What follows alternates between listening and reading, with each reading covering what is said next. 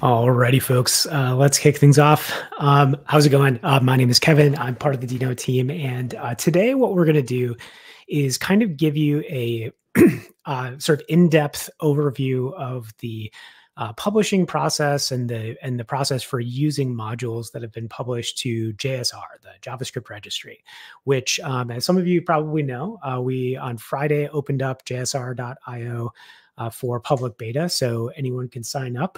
So sign up today, JSR.io, and start kicking the tires. And basically, what JSR is a sort of new package registry for JavaScript and TypeScript modules. So it's important to note that it is a registry versus a package manager. So package manager is something like the NPM client or PNPM client or Yarn, something like that, that actually handles the installation of packages from a registry. And JSR is actually not that. JSR is a registry that can be used with multiple kinds of package management systems, such as NPM. So you can actually use JSR to install packages via the NPM client, Yarn, PNPM, as we'll see here in a moment.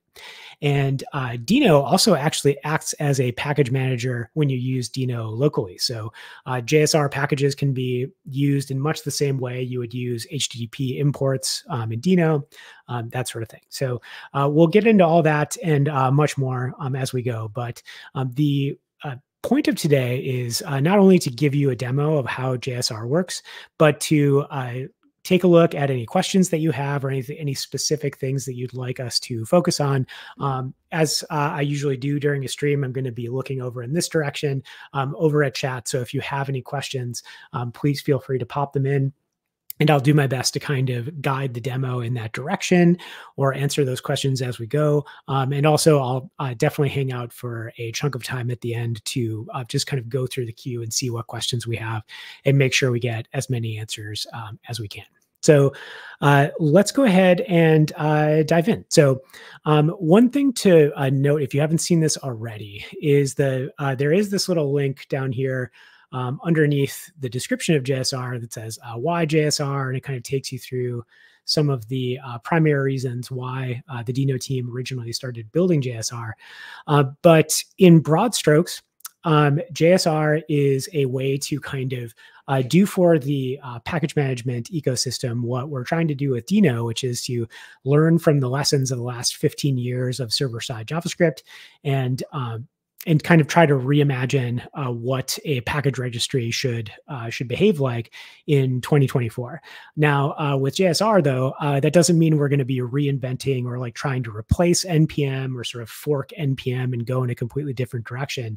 That's not the case at all. Like JSR actually is built to interoperate with NPM, and we'll see how that works in a little bit. But it's completely additive to the NPM ecosystem versus trying to replace it. We think that eventually JSR is going to make a lot of sense for package authors to kind of target primarily and then maybe also publish to NPM, just because JSR is going to do some work for you in terms of documentation generation and a few other niceties that we'll see here in a sec. But again, JSR intended to coexist with NPM into the future and can indeed just be used as an alternate registry backend for NPM. So if you're using a node project of some kind, basically any project that has a node modules folder will be able to use JSR at the end of the day. Another thing we want to do is design the experience to be sort of TypeScript first or TypeScript optimized. So in 2024, like a lot of non-trivial code bases are being developed in TypeScript or in sort of TypeScript adjacent ways where like maybe you are writing vanilla JavaScript and ESM modules, but maybe you're using JSDoc comments to provide like the type guidance instead of writing actual TypeScript. But in either case, taking advantage of that sort of standardization that's happening helps you make a better package management experience. So we'll see, integrated API docs, and at publish time, there's going to be checks that kind of look to make sure that your code is adhering to best practices. And there's a lot of things that you can do in the registry to improve the quality of the packages you write if you kind of design for TypeScript as a part of the experience. It's also a registry that is intended to be ESM only. So ECMAScript modules are the only types of modules that are allowed within JSR. And we think it's time to do that. ESM is the web standard for modular JavaScript code these days. And it's time that the registry embrace that as well. So lots of other reasons why you might, why we built JSR, why you might consider using it. But at the end of the day, we just think it's going to be a great experience for TypeScript authors, especially authors that want to provide sort of cross-runtime TypeScript modules that can work basically anywhere the JavaScript works. But that's more than enough chatting. Let's get into a quick demo. And once again, if you have any questions, please feel free to pop them in the chat, and I'll glance over from time to time to see what's going on. So let's kind of start completely from scratch. So I have a directory here with nothing in it at the moment. And what we're going to do is create a module or create a package with some modules in it, publish that package to JSR, and then we'll demonstrate how to consume that package in both the context of a node and a Deno project, and kind of look at some of the differences there. So let's start off by creating a module that we will publish. So let's make a directory and we'll call it let's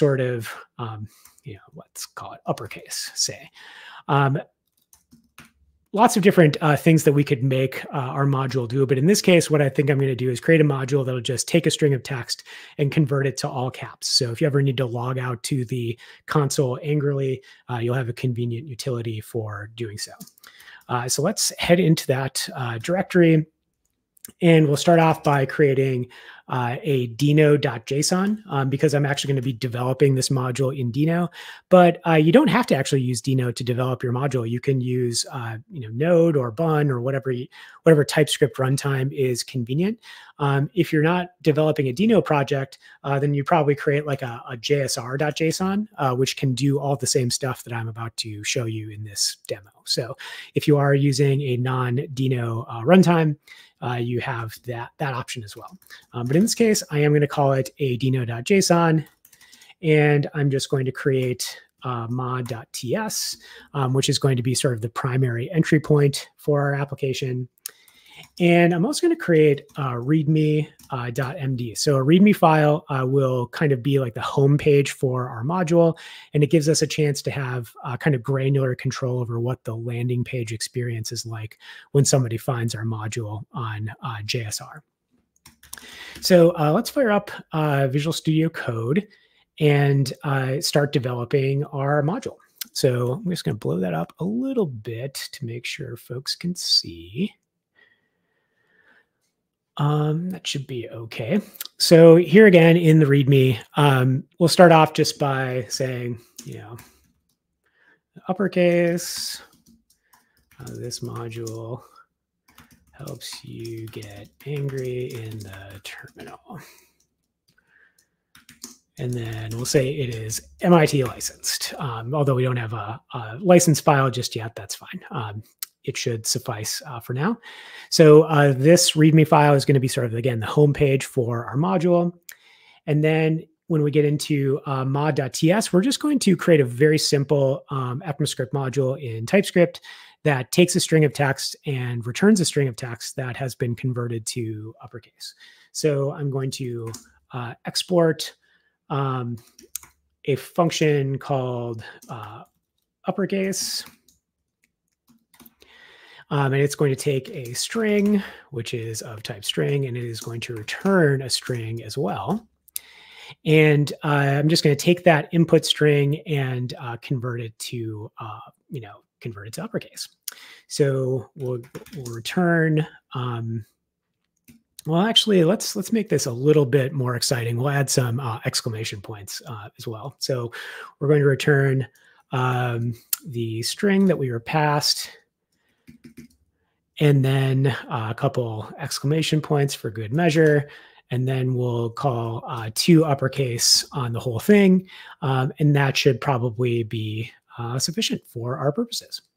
Now, for our function, we already, like through TypeScript, will, get some basic type information, but we might want to provide some additional documentation that can be used to generate, online reference for our module. So for that, we're going to introduce some JSDoc comments. So in Visual Studio Code, what I just did, by the way, is I just did, /**.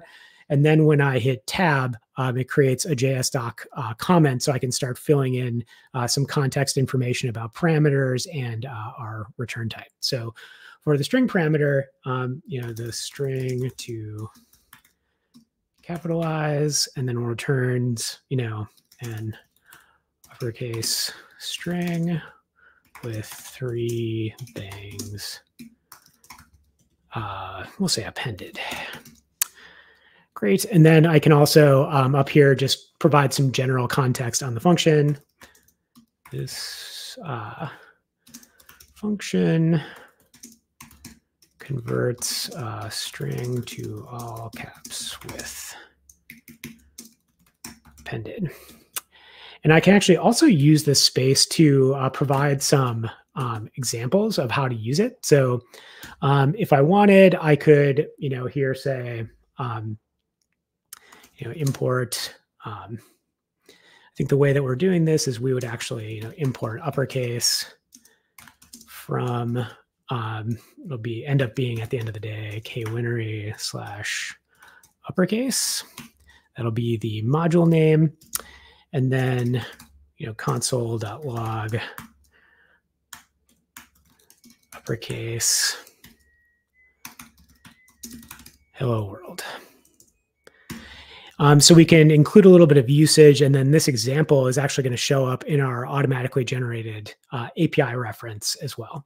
So that should be pretty good. We got some documentation coverage here. We included an example. We have a README. I think we're ready to actually ship this module to JSR now. So I'm going to go into Deno JSON, and within my Deno JSON, I can specify some basic information about this package. So the first thing I need to specify is a name, which is going to be a combination of a scope name and a package name. So on JSR, all packages are scoped, so there aren't any top-level packages like there are on NPM, say. And you can create scopes. There's a certain number that you can set per account, but you can request an increase in that limit if that's something that's a problem for you. But my personal scope, I just aligned to my GitHub username, and we're going to call this uppercase, and that's going to be the name of my package. I also need to include a version. So I'll just call this 0.0.1 as the first ever version of the package. And what else do I need? I have a name, I have a version, and I need some exports. So the exports lets you specify, which modules should be sort of includable from this particular package. So in this case, I only have one module, but if I had multiple modules that I would want people to be able to work with when they imported from JSR, I could specify multiple exports here as well. But in this case, I really only need one, which is going to be, /mod ts here, which is going to contain my one and only exported function, the uppercase function. All right, great. So we have our package. It seems to be doing what we want. What the heck, for good measure, let's just do, a quick test for this so we can make sure it's doing the thing that we expect it to be doing.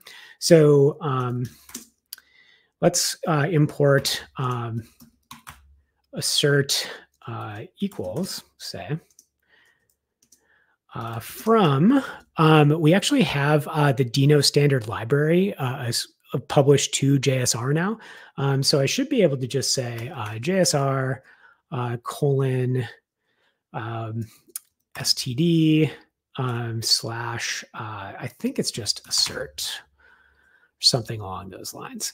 I might have to actually just double check that. Let's go to the docs, and I think it's going to be std assert. Yeah, I'm pretty sure that's it.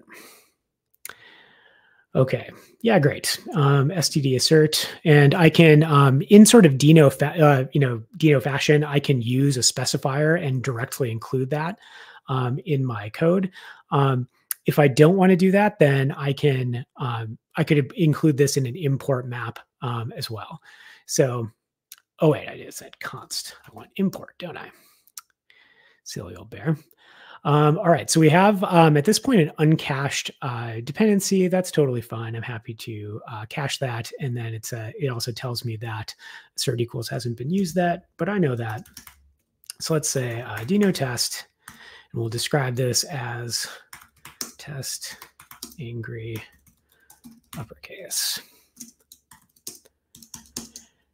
And within this test, we just need to use our module. So import uppercase from that module we just created. Great.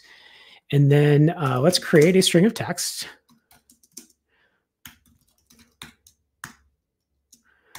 And we'll uppercase foo, in which case we would expect assert equals string. And then what we would want in response is foo in all caps with 3 bangs attached. And if we run that test, it looks like we successfully got that test run going. So we should be good to go. And by the way, this is just like a nicety in Visual Studio Code. If you're writing tests, you can execute individual tests like right from the UI. But of course, from my terminal, I could do Deno test, and it would run my test there as well. I might also want to throw a Deno FMT on here so we could make sure all of our stuff is formatted nicely. So that was already looking good, but I think our Deno.json needed a little bit of help as well. So with this, I think we are now completely ready to publish to JSR.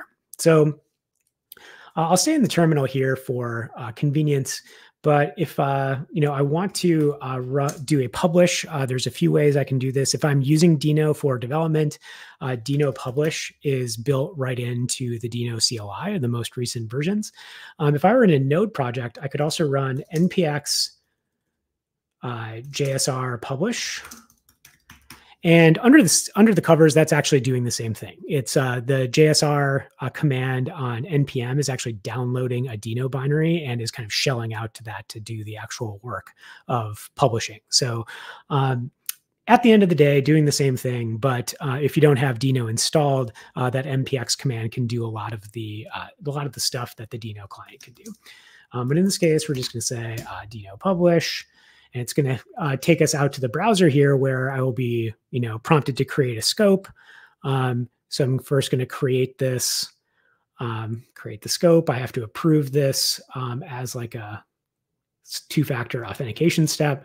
And then actually in a minute, I'm taken directly to the new homepage for my module. So this is already looking pretty good. I have, some documentation on the homepage, and then I have sort of usage instructions across these different runtimes where JSR packages work. So if I go to the uppercase function, now you can see I can have some guidance on how to import this function specifically.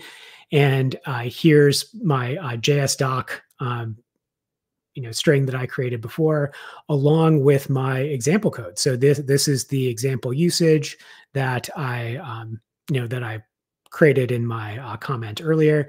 And because of the type information from TypeScript, I also know that this parameter is a string and it returns a string along with it. So without really doing very much work, I have a reasonably well documented package on JSR. So up on the right-hand corner, I'll point out this score, which is a quality score that JSR sort of automatically assigns to packages. This is also something that doesn't exist on NPM, and it's a way for us to kind of help in search, like surface the best documented and most performant modules. So all of the packages that are that have passed our sort of linting process for like checking for slow types, those will get higher scores. And yeah, if we go to the score, we can actually take a look at some of those criteria. So it'll check if different criteria have been met. So like, does it have a module doc, or does it have examples in the README? And this one doesn't, so I get a red red X for that. But it also looks for descriptions and looking for runtime compatibility. So some of the stuff I can actually take care of in the browser right away. So I can go to settings and add a description. So create an angry version of a string with 3 bangs and say save. And, my package score already increases a little bit just by adding a description. And then I can come down and say that I, as a module or a package developer, know that my thing is going to work in Cloudflare and Deno and Bun and Node.js, because I'm not doing anything too crazy. So it should work across all those runtimes. So I'm going to hit save again. And the quality score goes up quite a bit because I have indicated that which platforms I support, and because this package works across all those platforms, that gives it a slightly higher score as well. So now I just have a few things that I would need to improve, which I will here in a minute. So this provenance bit is basically certifies that the code that's been uploaded comes from a trusted source. Mike asks from the chat, is there a way to see this info for a given package via the terminal? And I actually don't think there is, but that's a great bit of feedback. I'll capture that and share it with the crew.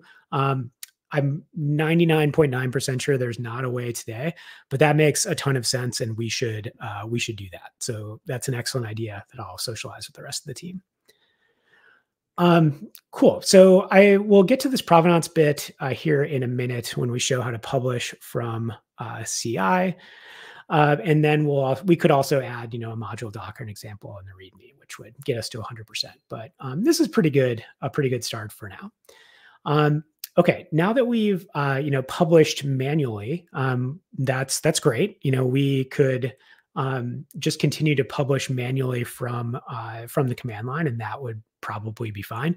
But what would be better is actually publishing this from CI. So if we had our package in GitHub, which is very likely what we would do in reality, we could set up a GitHub action such that every time a version of this package was is updated on the main branch, say like we would update JSR automatically.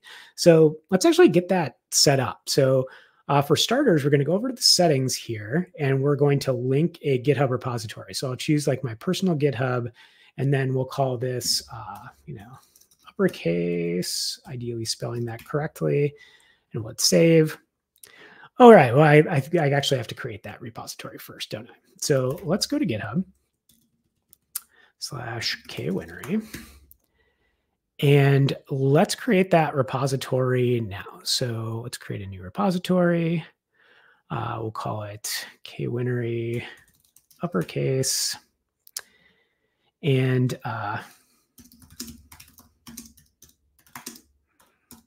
give it a description. And it's going to be public. And we actually don't want to initialize it with a README just yet, because we actually have code that we're going to push right up here right away.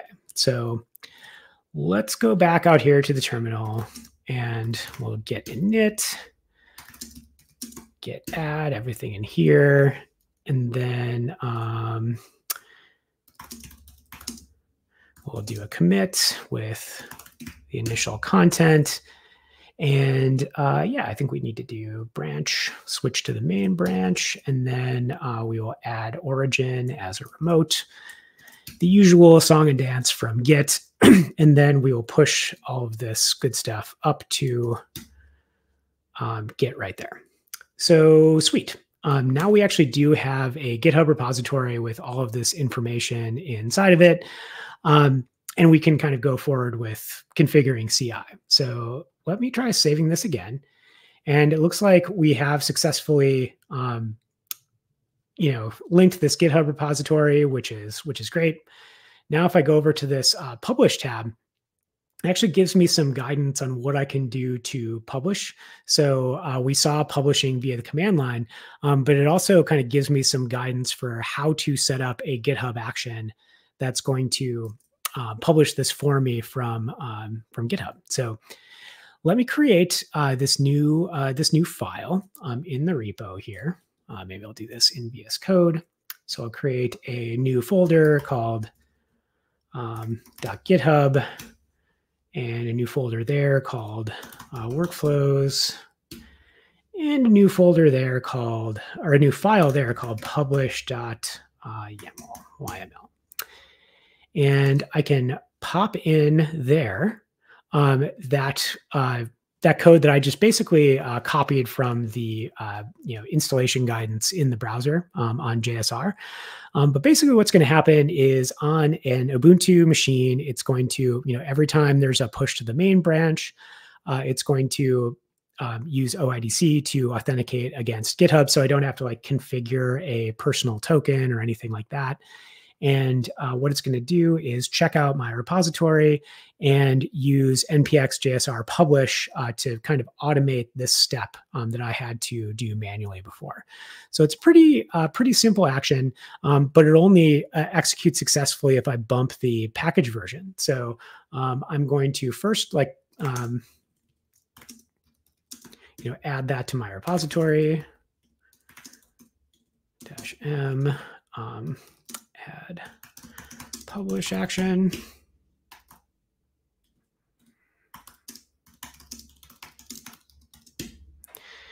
Okay, so we push that up to the main branch, and now let's rev my package version. So I'll go into deno.json and set this to 002. And if I commit that to the main branch, my GitHub action should actually start the publishing process right away. So git add that, bump version.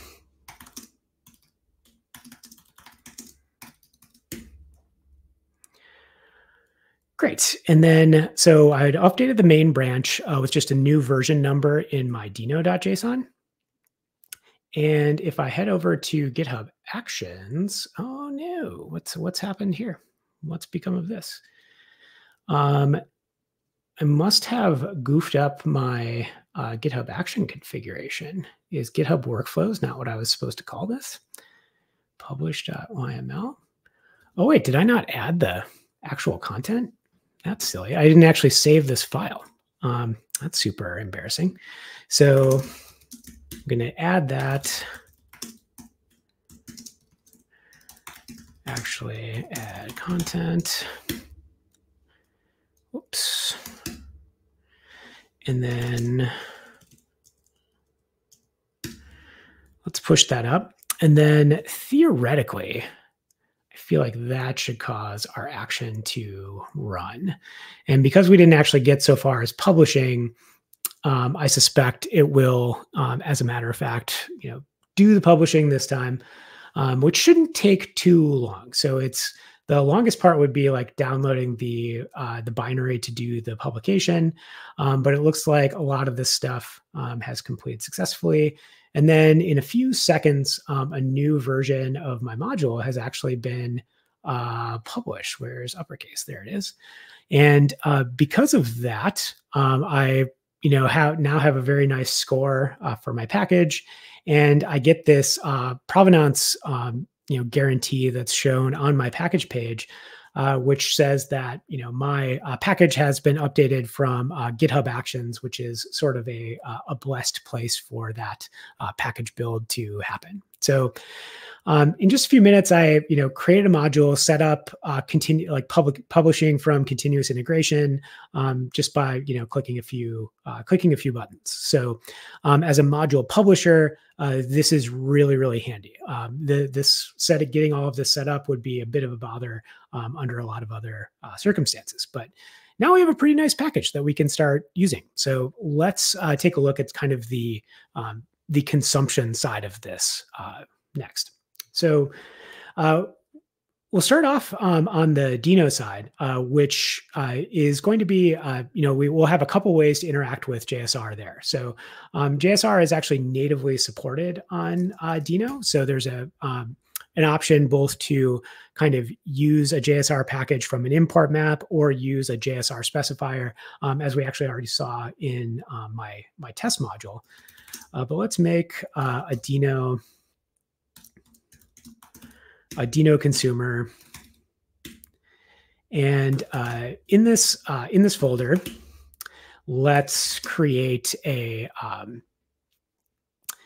Let's just. I think all we'll need is like a mod.ts to include it, and then we'll also create a Deno JSON, which we'll demonstrate kind of how and why we need that. But so to consume the the module from Deno, we can use a JSR specifier, which we saw earlier, or we can use this new command called Deno add. And if you use Deno add instead of a JSR specifier, that's going to add an entry to an import map in your Deno.json that sets up an alias that you can use to import the module from your code. It also automatically checks JSR to look for the most recent version of a module and add a semantic version to your import map that makes sense. So in this case, I'm going to add K-Winery uppercase from JSR. Failed updating. Oh, you know what? Because I think I touched Deno.json, but I bet it was trying to like JSON parse it. So that's probably a bug we should fix, honestly. But here in the Deno consumer, let's just fix that real quick. We can just at least add an empty object. And then if we run that again, we have this version added as an import map alias. So we can see here that we have this K-Winery uppercase alias, which is mapped to this JSR specifier with a semantic version attached to it. And here, let's just open up a terminal. So we can do this from the context of VS Code. One thing I want to do right away is Deno format. It looks like it kept that on one line, but I don't really like that very much. So I'm going to have it format again, which should format the JSON eventually. There it goes. Oh, I needed to save it first. That's struggling with the saving of the files here today, clearly. All right, so we have our import map set up here. And then in our mod.ts, we can, once again, import uppercase from @K-Winery uppercase, which the editor already knows about. And then I can console.log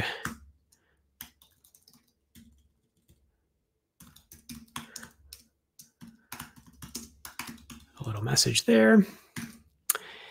And if I execute this code with just Deno run mod.ts, it download. The thing that happened really fast there, which you might have even missed if you weren't watching the terminal, is because I was running this for the first time, Deno had to download and cache the version of the dependency that I have before it could run my code, which for the observer that has used Deno before, that behavior is actually very similar to what you would use with HTTP imports. And that's because JSR actually uses the same techniques behind the scenes. JSR is just like a nicer way of specifying dependencies and allowing Deno to do deduplication and things like that. But it actually still builds on the efficiency of HTTP imports by only downloading the files that you need and still kind of using those same mechanisms behind the scenes. So, question coming in: is there there's debate going on for default package manager? What is your opinion on that with Deno? So, I don't know that I have an opinion on a default package manager. I think that in a Deno project, Deno add and using the import map is going to end up being, convenient in a lot of cases. But actually like using a package JSON and using PNPM or Yarn or whatever are actually completely valid options, and there are reasons why you might want to do that. I think it's pretty contextual. I don't know that there needs to be a default, but it could be that Deno eventually for like Deno projects will become the best way to do to sort of act as a package manager as well. But yeah, I don't think like we have any official guidance certainly on like what package manager you should use. But currently JSR works pretty well with lots of the options available. So that's a quick look at how this works in the context of using an import map and the Deno add command. But just for completeness, we could use the JSR specifier here, and when we do with that, that's going to reference it's going to reference the cache and look for a version of this module. Because we ran this code once already, it was already cached, so it was super fast. But if we did mod.ts, I think it's like /reload, if memory serves. It's one of those two, or it's like -r or something. I forget what it is. What's Deno run --help? There is a way in which you can basically ask Deno to reload all of your cached modules. And it's something like that. It's like --reload or something. Let's see. What is it? It's past all of these security bits. I think it's near the top. Yeah, -r. I think I might have just used it in the wrong, maybe just out of order. So I think maybe if I went like run -r mod.ts, yeah, you could see like very briefly it actually re-downloaded this JSR dependency. So either of these syntaxes work fine without specifying a version. Deno is just going to try to look for the most recent version on JSR and use that. But you could also specify a particular version. So in my JSR specifier here, I'll just add that back in. And 002 is the most recent version. But like if I wanted to use a previous one, I could pin that within my JSR specifier here. And if I did this, it would actually have to download that other version as well, which did the same thing. Our version bump before actually was just for purposes of kicking off a build. So they are equivalent in this case. So that's a quick demo of how using JSR from a Deno project works. But as we said, a node project can very happily use JSR packages just using a slightly different flow. So let me go back out to my terminal. Craig asks, if JSR does not have URL imports, how do you use a JSR module in the browser? And the answer to that today is through a bundler. So you can use esbuild or other projects that are kind of designed to output a front-end optimized build. And those types of bundlers are going to be compatible with JSR packages for the most part. So today there isn't like an esm.sh like solution that's going to provide like a CDN URL that can reference JSR. But esm.sh actually did announce recently experimental support for JSR. So there actually might be some options out there for you for automatically including JSR packages in the browser through a URL too. So today the answer is you can target browsers through bundlers or experimentally through esm.sh. But we are also kind of looking at other ways to make that potentially easier. Okay, awesome. So let's go back up one. And let's create a folder to show like node usage of JSR. So we'll create a folder called node consumer. Node consumer. And then in this project, we'll just use npm, but we could very easily use pnpm or yarn to do these same operations. But let's initialize our folder here with a package.json. And then let's touch we're going to author a ESM module. So we want to create a file called index.mjs, indicating that this is an ESM module. There are other ways we could do that. There's a configuration flag in package.json where we could say that this project is ESM by default. But in this case, it's sufficient to just say, just name that file, and Node will be able to work with that just fine. And let's open up Visual Studio Code here. And again, our package.json doesn't do anything too exciting as yet. And index.mjs does literally nothing. So let's go ahead and start by installing our package, our JSR package to our Node modules folder for this project. So most of the time when you're installing a package from NPM, you can do like npm add and then specify the name of the package. So if my package was on npm in the K-Winery scope, I would say npm add at Kevin Winery or at K-Winery uppercase. But because our package is not hosted on the npm registry, instead of npm add, we have another command you use. So npx JSR add K-Winery uppercase. And what that's doing is this JSR module or JSR package is published on npm, and npx allows you to execute a package on npm as an executable command. So we're actually npm installing JSR and then immediately using JSR to execute this command. So JSR add K-Winery uppercase. So we'll do that first. And it prompts me to install JSR, which I am quite happy for it to do. And that does a couple of things for me. So in the package.json, I have an alias set up for K-Winery uppercase.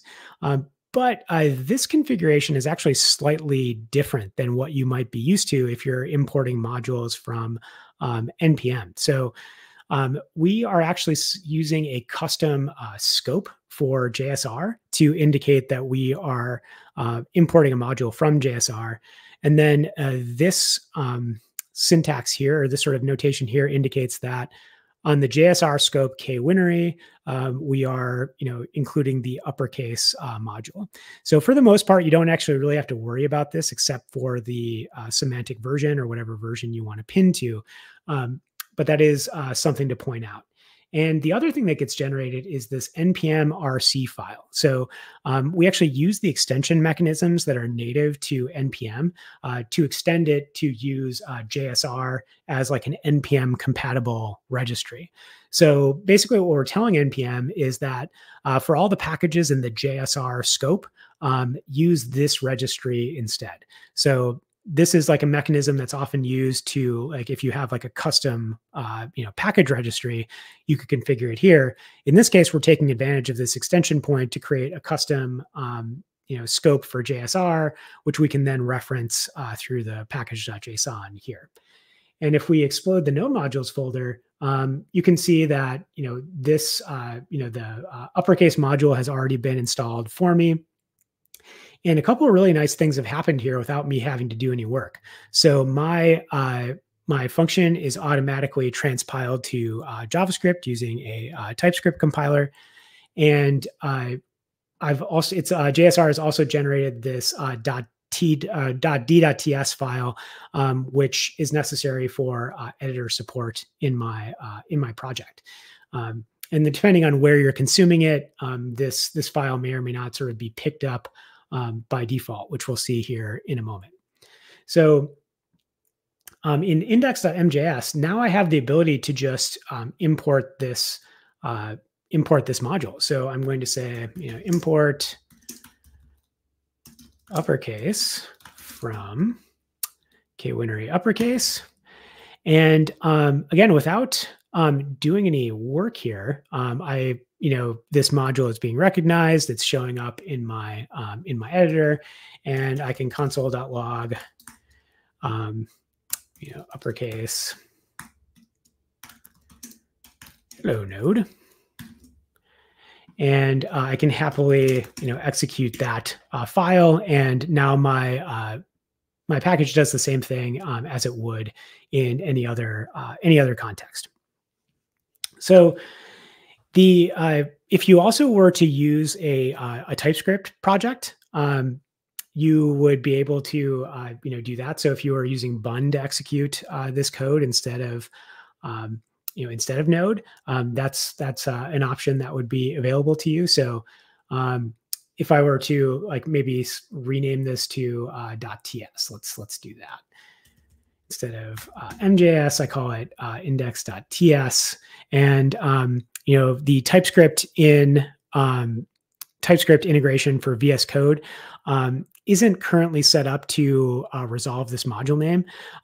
Most of the time, if you're using a TypeScript project, you'll have a TS config already set up that does this resolution for you. But in this case, I can just create a TS config .json, and I can add some compiler options that are going to give VS Code enough hint as to where it can find information about this module. So I'm going to set module resolution to node next. And then I think I also have to add, the module option. So I think that is set to node next as well. And now with this TS config setup, this should actually, start to pick up the uppercase .d.ts. So now I have all of my editor support all set here, and I can execute this TypeScript file. So if I'm going to say, bun index.ts, now I can actually natively run that TypeScript code in Bun as well, and it can interpret that and use the same node modules folder. So again, though, that's kind of the whistle-stop tour of how you're going to be able to use a JSR package in a Node project. If you're using TypeScript, whatever your TypeScript environment is still going to be able to benefit from the typings that you configure for your project. But JSR is actually going to do all the work of creating these .d.ts files, creating your exports, and doing all of the kind of drudgery of setting up this module to be consumed in Node. And really the only cost to you is, instead of installing with npm install, you just run npx JSR add, and then that does the configuration for you. But you can also subsequently run npm install. And if you update version numbers or do anything like that in package.json, that'll automatically fetch the latest versions from JSR as well. So that npx command is really only necessary to set up that alias that we saw earlier. At this point, you can treat this project just like you would any other npm project.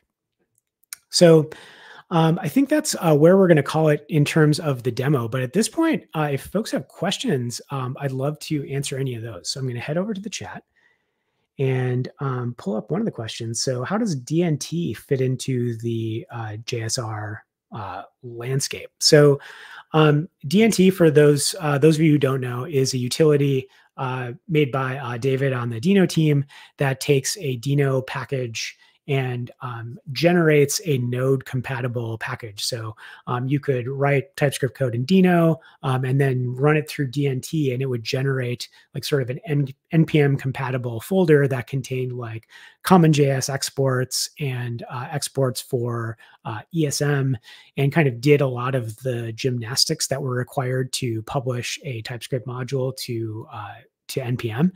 And right now, some of the techniques of DNT aren't being used sort of one for one in JSR. We have some of the same types of constructs, but I would expect to see like a couple of things. Number one, like JSR will probably continue to implement sort of DNT-like features where we'll make it easier to publish directly to NPM just through the JSR publishing workflow. So that's something that you can expect to see. But for the immediate term, like if your use case remains like, I would like to author my code using Deno, but then generate a node compatible folder that I can then publish to NPM. That's probably still going to be the best way to do that in the immediate term. But again, we'll be kind of looking at, integrating everything that you can do with DNT into the JSR flow. So that's kind of maybe how to think about that relationship, at least for right now. Excellent question. Any other questions from the folks on the line? I'll embrace a bit of awkward silence before endlessly bantering. But if you do have any more questions, feel free to drop them in the chat. Also, if nothing is popping out to you right now, we have the JSR channel on Discord, on the Deno Discord. So if you go to discord.gg/Deno, you can look for the JSR channel and join us there to provide any feedback and talk to the community. We also have a JSR feedback channel where you can drop any just sort of ideas, hopes, dreams you have for JSR. And then finally, JSR is itself free and open source. So if you go down to the very bottom of the page, there's this GitHub link. And this is the source code for the JSR registry in its entirety, like our cloud configuration, kind of everything in between. So if you would like to contribute to JSR, feel free to head out and do that. Or if you find an issue with JSR, either like the JSR command or the website, basically anything, go ahead and add it as a GitHub issue. And we're pretty aggressively attacking these issues as we find them, especially kind of in the early going here. So make sure to provide us some feedback there. All right, so it looks like we have a couple more questions. Is there a way for local development is one of the questions. So if you're doing local development of a package, you can use the testing workflow I saw, but I'm guessing that maybe the actual thrust of the question is there a way to do like an NPM link style, like I'm developing a module and then I want to test it as a consumer of the module, like in another directory, which is the thing you can do with NPM. And there would be ways to go about it. You could certainly do, if you were like testing from, testing from Node, you could actually do the same thing. Like you could NPM link to another version of the package, but you would have to have a package.json within your folder that contained your source code. So if that specific flow was required, it would be possible to use NPM link for local development. I think it would probably require a little bit of extra work. Like if you were developing in Deno normally, but you wanted to NPM link your local version of the package, that is probably something you could do. And Deno has a similar flow for, doing a local link. You can actually create an alias that can target a local folder. So there are ways to go about doing it. It would kind of be dependent on the context. So we have another question. Why not have the capability claims backed by tests like CI, like GitHub Actions for browsers, make it individual by browser using headless versions of CI. Then test servers are runtimes too. Yeah, so the compatibility claims, that is something that we did kind of consider different ways to approach it. In the sort of immediate term, we made it a like configuration option for developers, basically as a way for them to like define what the surface area of their package is. So like I, as a package author, could decide like I support Node and Bun and Cloudflare Workers or what have you. but I don't test on browsers, so I can't like certify that my package actually works on browsers. So I'm not going to set that as a compatibility flag, even though like maybe I could, or maybe my module does work under certain circumstances. Leaving it up to the developer allows you to, it's essentially a way to declare which runtimes you support versus like which runtimes your code theoretically works on, which is a very subtle distinction, but a distinction that we're going with right now. But that's also something we could change. Like I could see us, running test suites for packages in different environments and doing some kind of automatic detection in the future. We haven't really scoped out any work around that yet, but it's certainly something that could appear in the future. But for now, it's like something that the developer gets to decide kind of what they want to support. All right. So we have a question, any anticipated timeline for the final release of JSR? So JSR on Friday was released in what we're calling a public beta. So we're pretty pleased about the stability of the software generally, but we think we have a lot to learn still from the community about the behavior of the software. We think we have a lot we need to improve about the publishing flow, ways to support kind of bringing existing TypeScript code bases into JSR. So we just think there's more dogfooding and like developer experience work we need to do before we'd be comfortable sort of applying a GA label to JSR. And so for that reason, because we are in a kind of we don't know what we don't know phase, we don't have like a final date in mind for when we would sort of declare JSR to be sort of GA and ready for prime time. But that being said, the nature of the issues that we're finding are more around, user experience and compatibility versus, reliability of the system. So I would actually expect to, at some point this year, be able to declare that JSR is basically generally available and could be, can certainly be used in production today. But I think there's a lot more we would need to do to ensure that like the interfaces wouldn't drastically change at some point in the future. Any last questions? We've got about 4 minutes left before I let you go. So feel free to drop any in if you have any questions. Otherwise, as I mentioned earlier, discord.gg/Deno is the place to go. You can join us in the JSR channel or leave feedback in the JSR feedback channel on Discord. We're out there checking out Discord pretty frequently, so you're likely to find one of us who will engage and answer your questions. But seeing no immediate questions, I'm probably going to gavel it here. Once again, thank you very much to everybody who hung out live and asked questions. I hope you do get a chance to check out JSR pretty soon. We've been working really hard on it. We think it's a great step forward for Deno users and JavaScript users generally. And we're pretty excited about providing this as a public good to the entire JavaScript ecosystem. So in the fullness of time, we hope this is kind of the best way to do package management or sort of, a registry that works really well for kind of the entire ecosystem, package manager aside. And we think that'll be true in the not too distant future. So I hope you're enjoying using JSR. Definitely check it out. And if you find any bugs, make sure you let us know so we can jump on those and fix them.